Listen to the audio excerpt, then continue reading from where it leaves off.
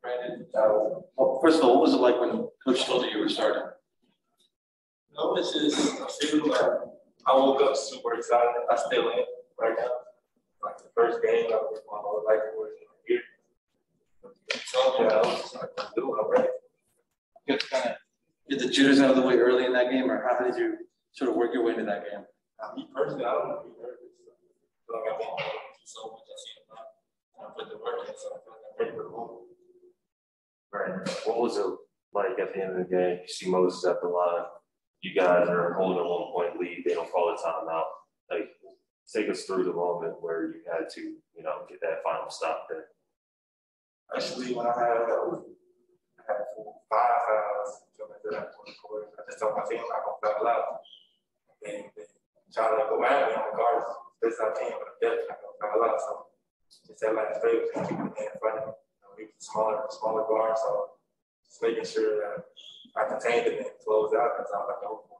What was the reaction from the team? I mean, we saw it, but what were they telling you after the final buzzer goes off, that shot misses? Like, what were they telling you? Great defense. We're going to go to the Zoom for a question. Go ahead, Kurt.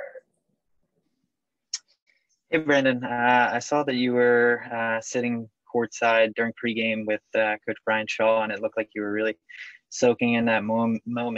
What was it like being out there for your first game and, hitting that three and the guys on the bench really celebrating that?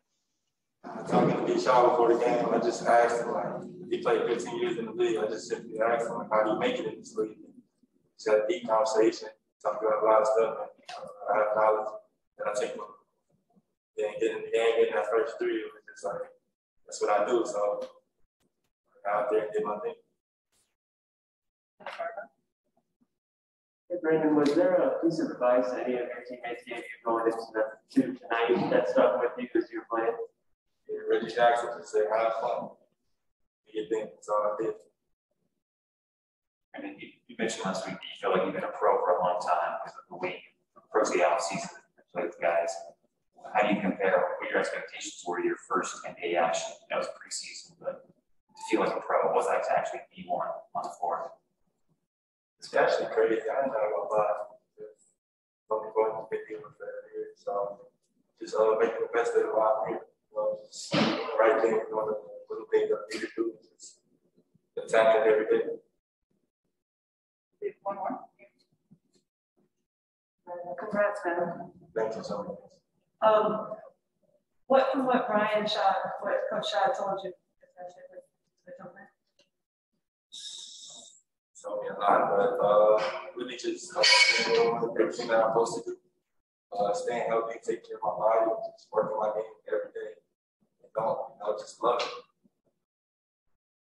Thanks, Brandon. Good job. Thank you.